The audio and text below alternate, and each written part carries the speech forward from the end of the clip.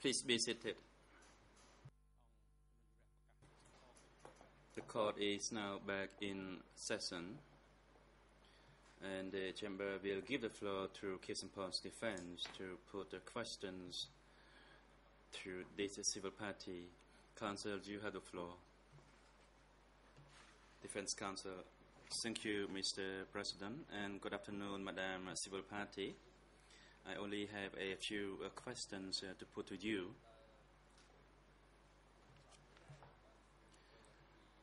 When you were asked about your place of birth by the co-prosecutor, you made some reply, but I'd like to get clarification. And in your response, you said that you were born in Cambodia.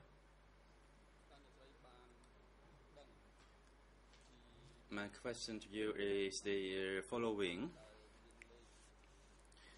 In a document D22/3205, which is a victim information form, that is your victim information form, it stated that your nationality is Khmer Cambodia Crown.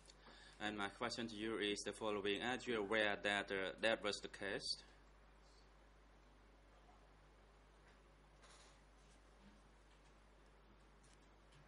Civil party, of course I know, because I lived in Cambodia Crown or Khmer Crown.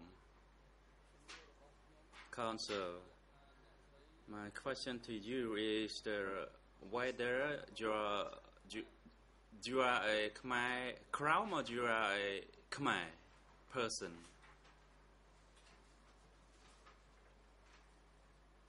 Answer, I am an upper Khmer or Khmer. Counsel, thank you. However, in your victim information form to become a civil party, it is read that your nationality is a Khmer Crown. And my question to you is why it is stated that you are Khmer Crown on that victim information form?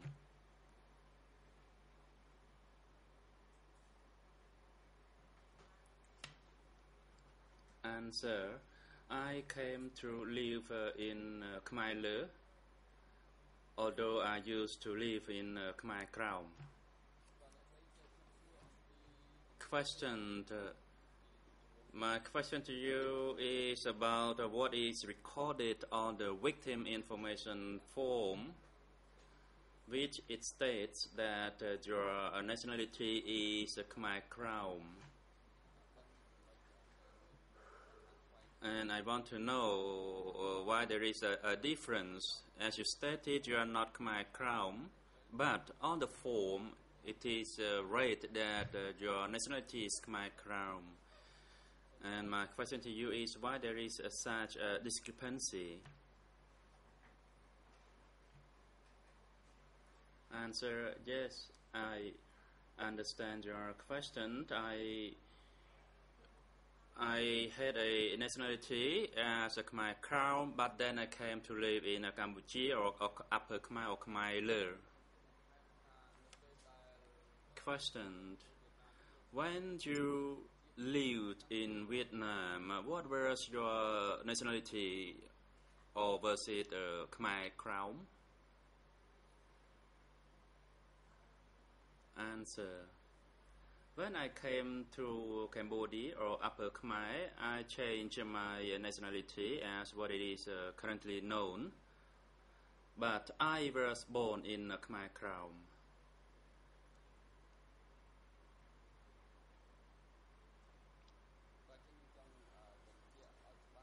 So let me be perfectly clear that did you refer to your nationality as Khmer Crown in the past?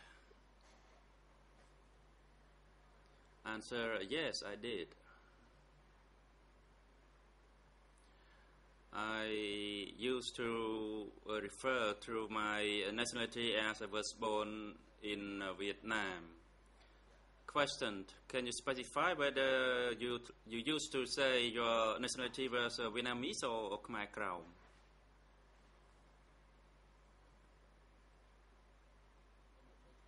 Please respond, as what you said did not go through the interpretation system. Answer: my nationality was Cambodia Krom or Khmer Krom. Question: on your identification card,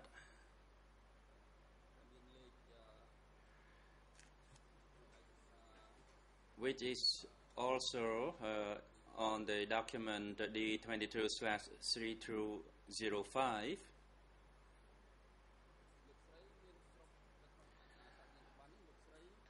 on a copy of your ID card, it reads that your place of birth was at Priel Village, Saum Commune, Kiribung District, Takai Province.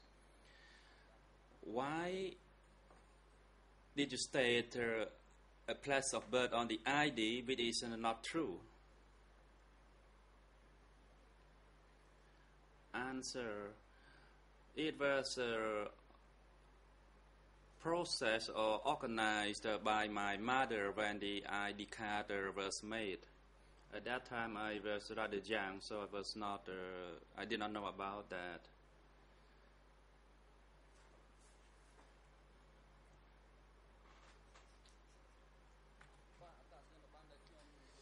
Counsel, the identification card that I refer to is actually a new identification card of the Kingdom of Cambodia, and it is signed, or it is made on the 17th July 2002.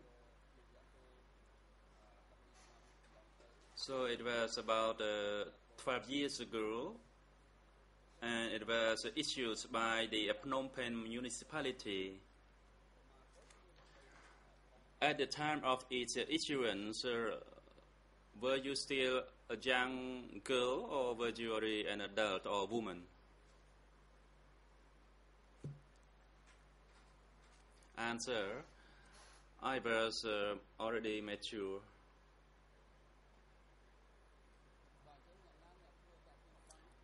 Question: who made that ID card? Was it you or was it your mother? Answer: it was organized by my mother. Question: so you did not go to the place where the ID was processed or made? Answer: yes. Question: because for the ID processing, you had to be there yourself, to be photographed and to fill in the particulars, and it could not be done by someone else on your behalf. Is that the case? Answer: yes, I went there and to have my photograph taken. I went there by myself. Question: let me go back to my question.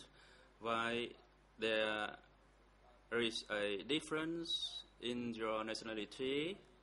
You stated that you were born in Khmer Krom, but on your ID card you mentioned that you were born in Cambodia, that is in Priel Village, Saum Commune, Kiribung District, Takai Province. Can you tell the chamber why there is such a difference?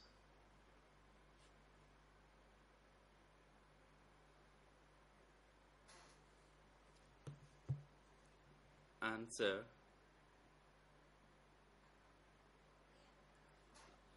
I in fact was born in Priel Village, Kiribung District, Takai Province. Question: so the statement you made previously that you were born in Vietnam is not correct. Is that true?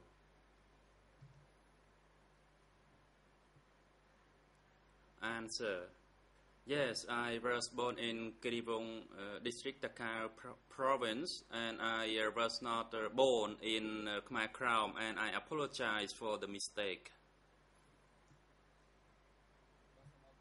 Counsel, thank you. Can you recall who actually helped you in filling the victim information form?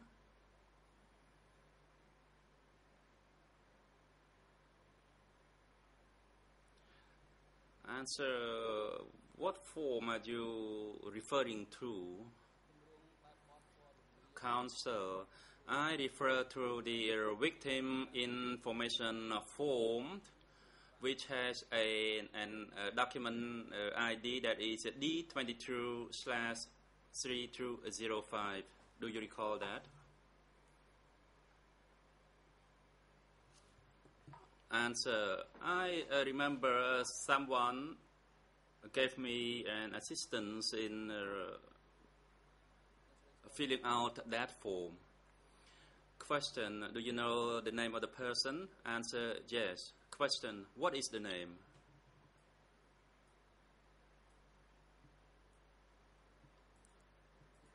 Answer, the name was Nhan.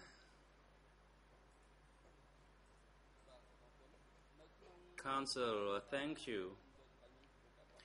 In that same document, that is the victim information form,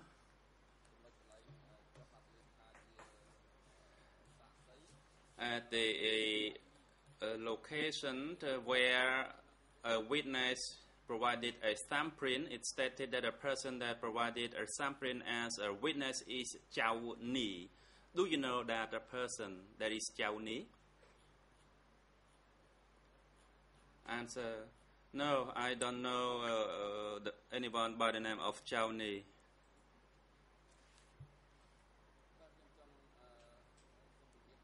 Counsel, on your victim information form, this person, Chau Ni, signed that form as a witness. So, your response is that you don't know this person or never meet this person, Chau Ni. Can you confirm that? Answer, I do not know any person by the name of Chau Ni. Not at all. And I have never seen an individual by that name. Counsel, this person, Chau Ni, actually came to testify before this chamber in case 002/01 as a civil party. Maybe this can refresh your memory.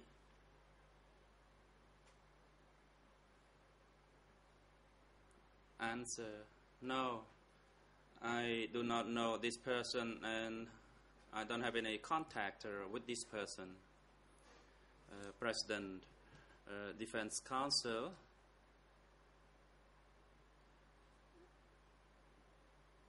you should actually direct your question on the statement of suffering or impact of the civil party. That is the main purpose of this afternoon proceeding. Defense Counsel, yes, Mr. President.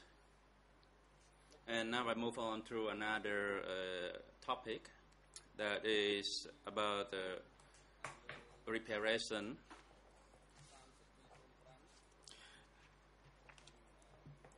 In document D25/3205 says the Council on the last page,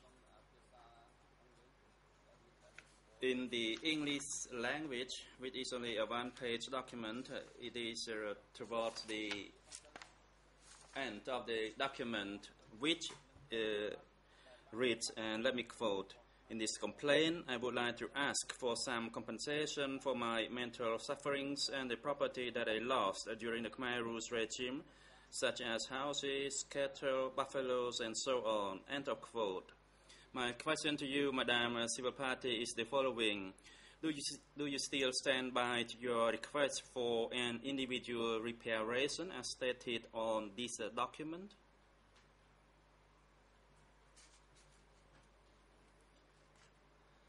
Answer. Of course, I request for a reparation, and if it is awarded, of course that is good. If it's not, what can I do? Because I lost my property, what else I can do besides making that claim? Counsel, can you make it a bit clearer? Are you still making a request for an award or reparation, or you forfeit it?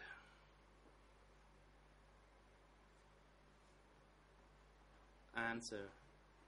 I don't want to claim for anything else, but I want to claim for my husband. I want my husband to be back. My husband and my lost child. Counsel, you seem not to respond to my question, and if you wish not to respond to my question, I'll enter my question now. Answer. I don't know what else I can ask for, as I already lost my property. Counsel, the reason that I asked you this question, because you made that a statement on the form, that is, you request for the reparation for the loss of your houses, cattle, so on and so forth, during the Democratic Cambodia regime. And my question is that, are you still standing by your request for reparations or compensations as stated on that form?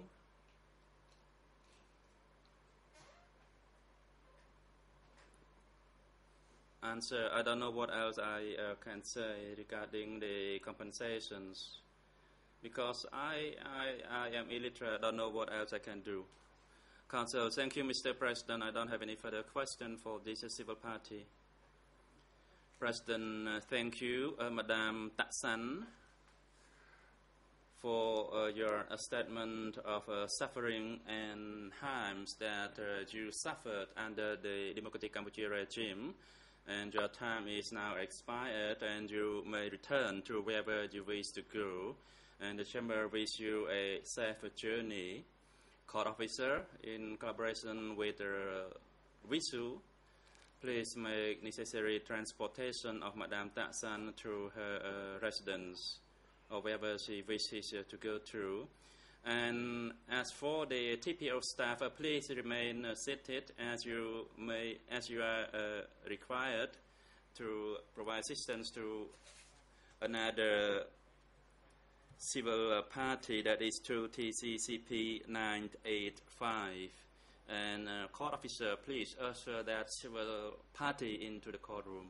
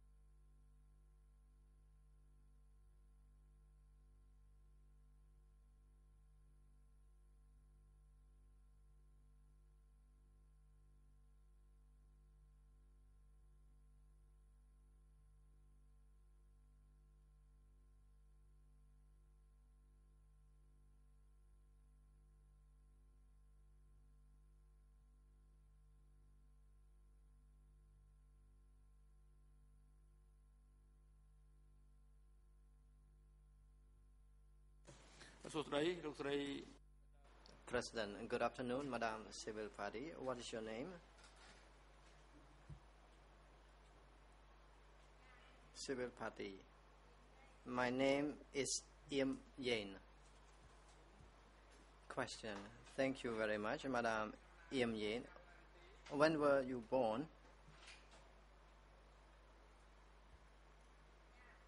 Answer. I was born on the 8th of September 1970, but I was actually born in 1968. President, where were you born? What is your current address, rather? ចាសប្តាហ៍ថ្ងៃនេះខ្ញុំរស់នៅ Answer.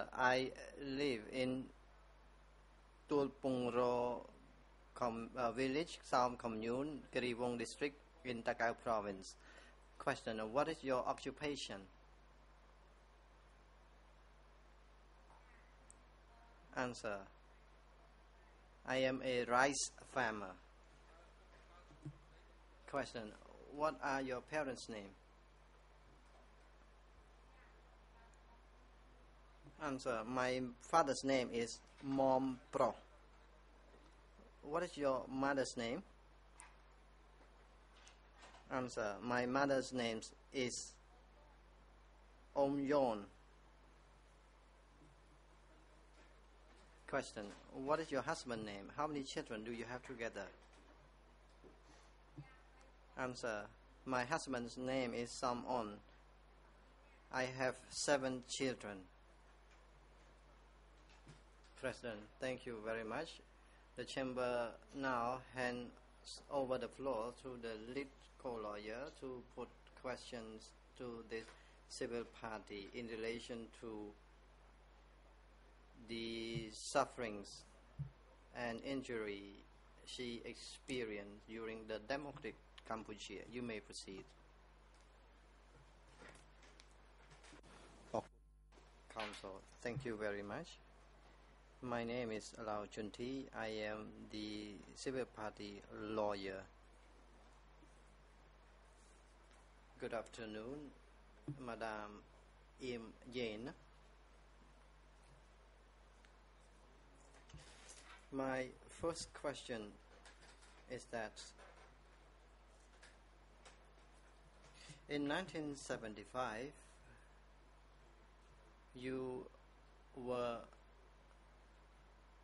where were you transferred in 1975?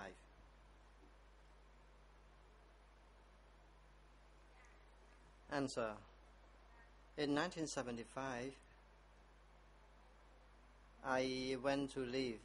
I was transferred from Tulpungro village, Sam Commune, Kiriwong district, to live in Tropang Thom Kang Cheung commune.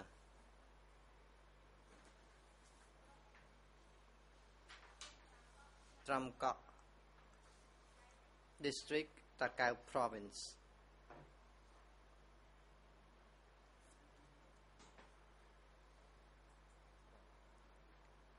Counsel, thank you.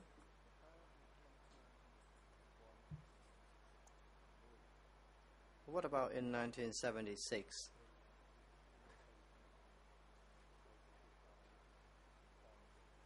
What unit were you transferred to? Answer. In 1976, they sent me to live in Tulkru village, during which I was separated from my parents and I was asked to work. I was asked to dig the earth at Tulkru Dam.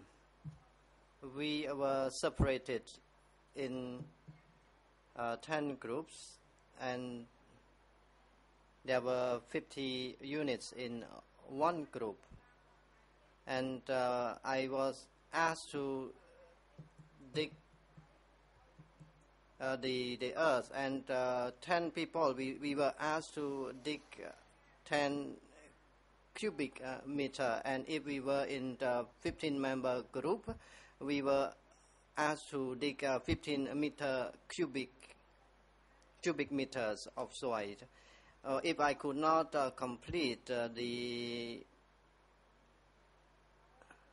quota, I would be deprived of food. In 1977, I ran to see my parents, and I was captured at that time. And after that, I was asked to go and collect the cow dung. I could not perform my duty because I was too young at that time. Since I was too young, I missed my parents. At that time, because I missed my parents too much, I was arrested and I was buried for a few hours. I was warned not to do such a thing again, otherwise I would be killed. I was very hungry and I was very thirsty. I was buried up to my neck. I called for my parents' help, but no one could come to help me. I underwent sufferings at that time. After that time, I was put back into my unit. When I was buried up to my neck, I was left there for a while, and later on I was put back in the unit to work. In 1978, I was asked to cut kantiang kite plants to mix with the urines and the soil to make fertilizers. And the fertilizer was cooked in a big pot, and we were asked to carry the fertilizer which were put in the pots. In fact, I tried to escape from my units a few times, 2 or 3 times. I at that time was arrested again and again. I was put in the cooperative bag after my arrest. I was waiting at that time, and I was very hungry. I stole some food to eat. Since I was too hungry, I chased the ox cart to steal a pure cassava. I was spotted at that time. Because I was spotted, I threw back the cassava onto the ox cart.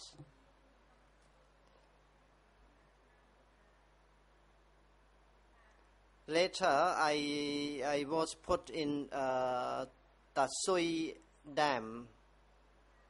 I was asked where I was. I told them that I was put in the Sui Dam. There were Unit 1 and Unit 2. I was taken by the chief of the units. I did not know why I was brought.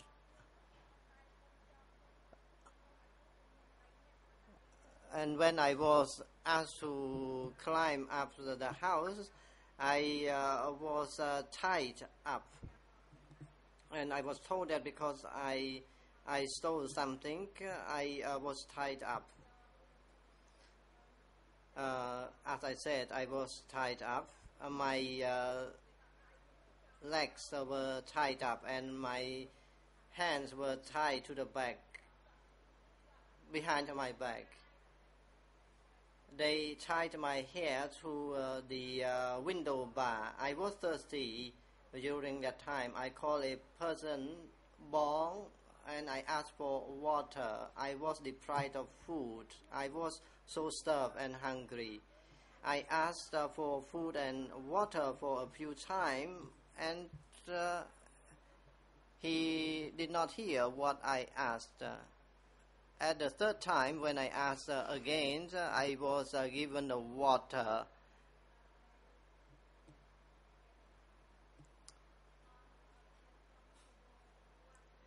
And after that, the chief of the unit brought in a whip or a bamboo stick, and they hit on my abdomen. And I was warned that next time, please do not go and steal something. And I replied, no, I would not do it again. When night falls, the other children came to the house. I discussed with the two children that I wanted to go to relieve myself. The two children did not dare to ask, but I decided to ask that person. And during that time, I pretended to relieve myself for a long period of time because my legs and foot were so hurt.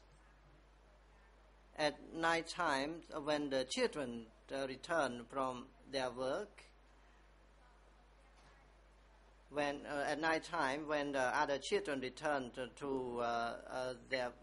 from their work, they also saw that the two children and I were tied up.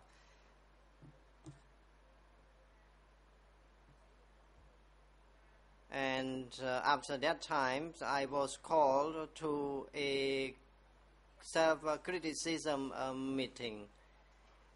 And at that time, there was a child standing up to say that those who committed wrong should come to confess. So I confessed at that time. And after the meeting, I was asked to go back to work. I was told that on the 10th and the 20th of every month to rest.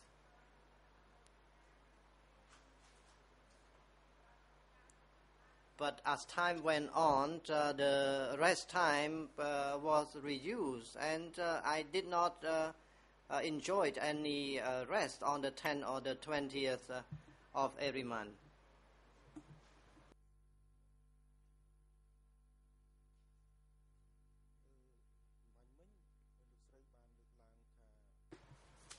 Counsel, you responded.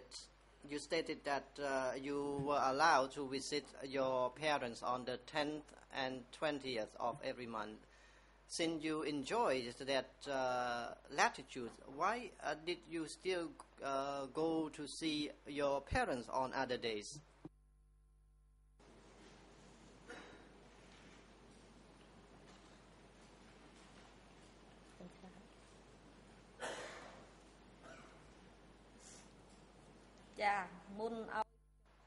Answer.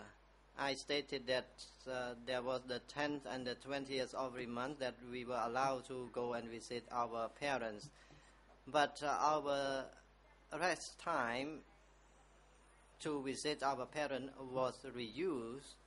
Because of this, I went to visit my parents. I was young at that time. I need my parents to take care of me. Food ration was reduced. The time to visit my parents was reduced. So I decided to sneak to see my parents. Counsel.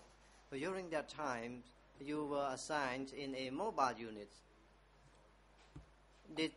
Was there any training or education sessions in your mobile units? Answer. During that time, there was no education session. We were only asked to work at daytime and nighttime.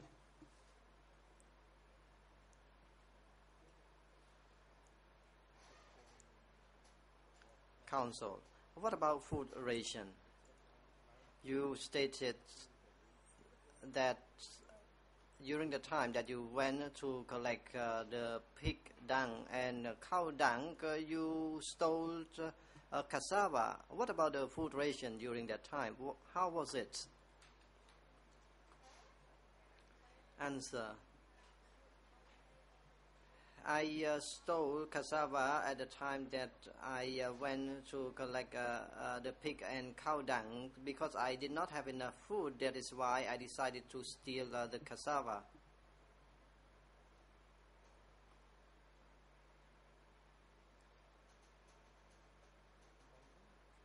Counsel, you said that you were arrested when you were stealing the cassava and you were tortured. Your legs and hands were tied up. Is that true? Answer. Yes, I stated that I was tortured at that time. I was so hungry at that time. That is why I went to steal the cassava. I was arrested while I was stealing cassava, and I was thrown onto the cart a few times. And after that, I was taken to be tortured.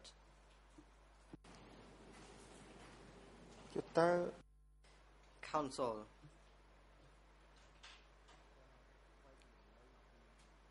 You said you were separated from your parents. Did it happen from 1976 until 1979?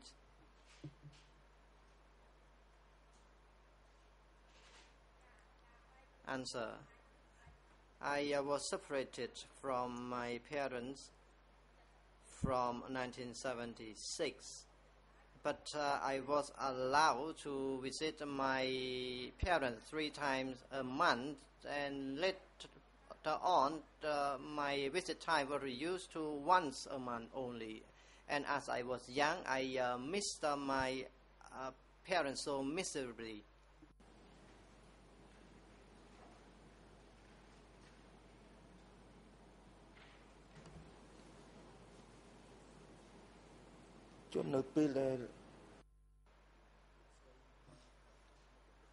Counsel, you said that you miss your parents miserably. Did you ask permission to visit your parents at that time? Answer. I miss them so much. I wanted to ask permission to visit my parents. I was not allowed to do so because they had the schedule for me to visit my parents on specific dates, and I asked them already a few times, but I was not allowed to visit my parents. Counsel, you stated earlier that the chief unit arrested you and buried you.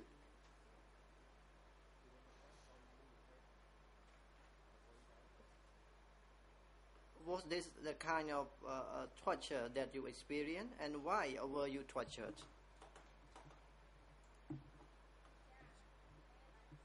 Answer.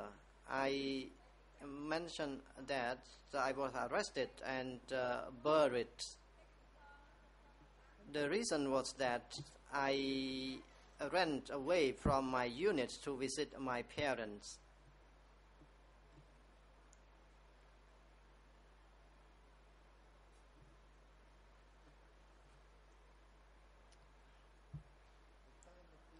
Counsel, when you were buried,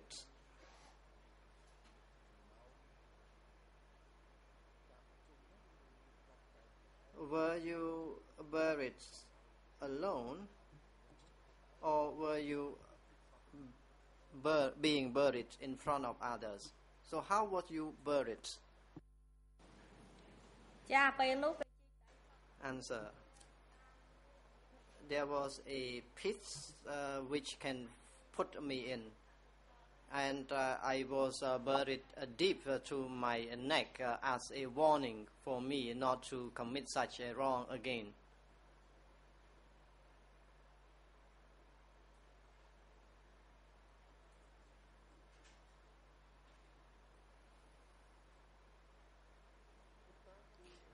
Counsel, when you were being buried,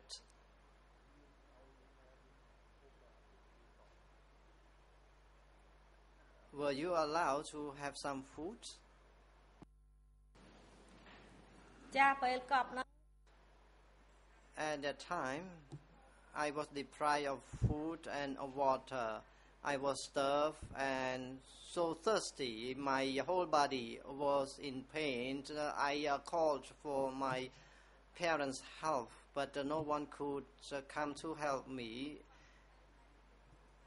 After I was arrested, I was buried, not in front of others. The other children already went to work, and I was buried at the unit where I was staying at that time.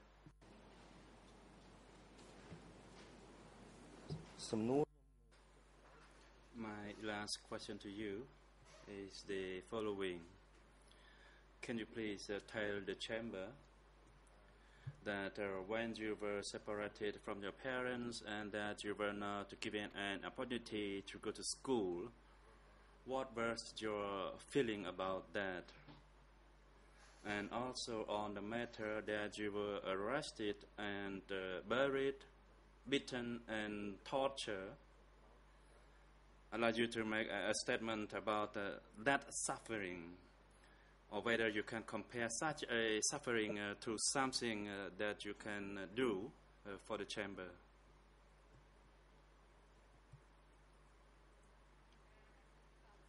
Answer.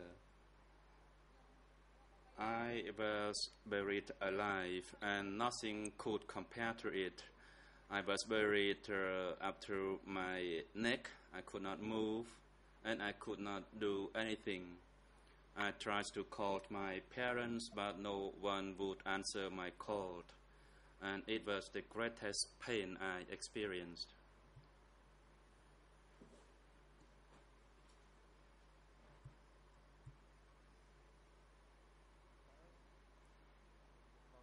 Questioned. Up to today, has that suffering gone, or is it still living with you? Answer.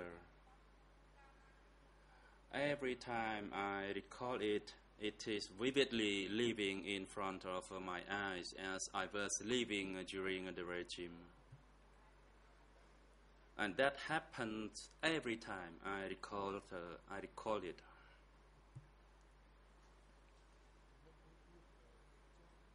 Questioned.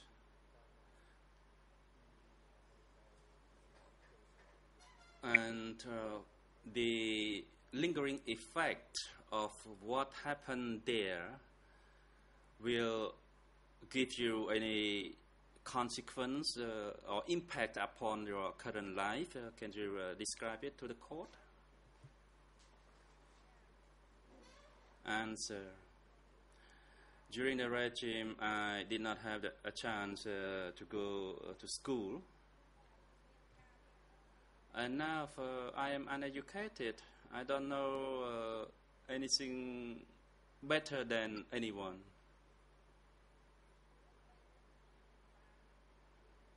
At that time, there was no school and I was not allowed to attend any study. Questioned. What about your health condition?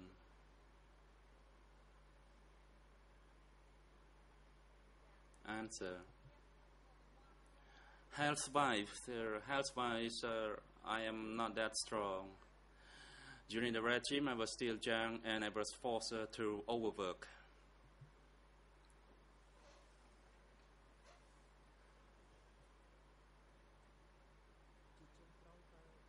Question.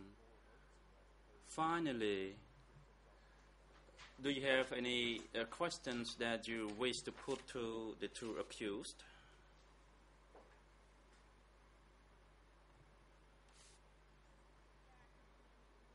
Answer. I have two questions that I like to ask them.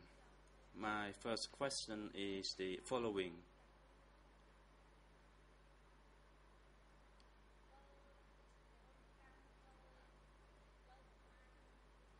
Why you two inflicted the torture on children like myself?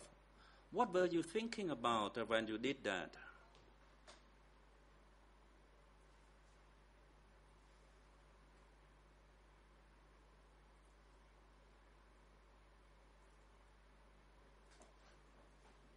President, Defense Counsel, you have the floor if you have some matter to raise. Kung Sam On. It is my observation that the question to the accused is not directed through the President of the Chamber. Could you please give such instruction to the civil party? Civil party lawyer, Mr. President.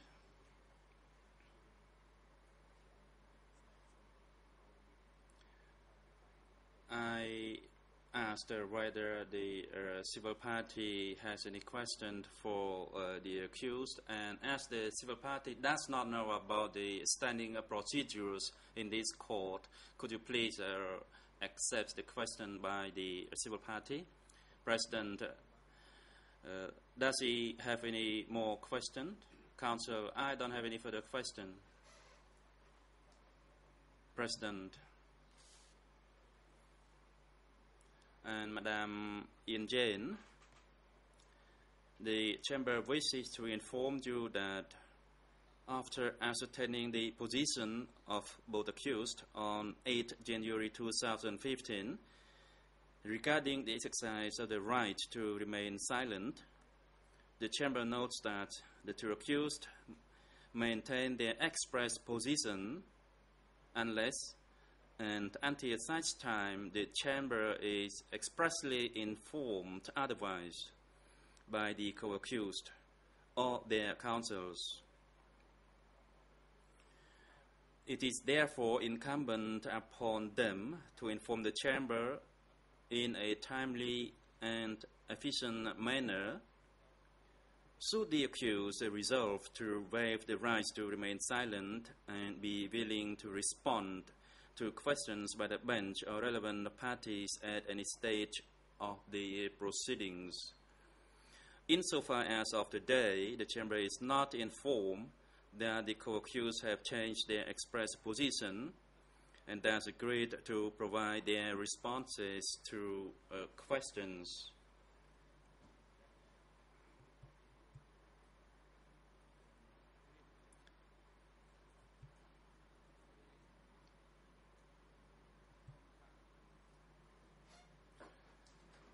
President, and the co-prosecutors, do you intend to put questions to the civil party? Deputy National Co-Prosecutor, President, yes, we do have some questions. President, thank you for your clarification.